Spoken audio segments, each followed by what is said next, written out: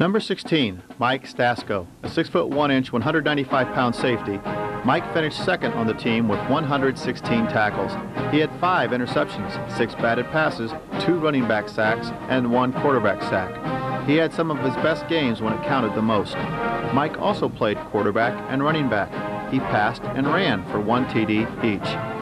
Mike's run support and teeth-rattling tackles were a big reason why this defense set a new record for the fewest points allowed in a regular season, only 90 points. Mike was appointed captain in the spring and demanded excellence from himself and his teammates. He was named first team All-District and second team All-State.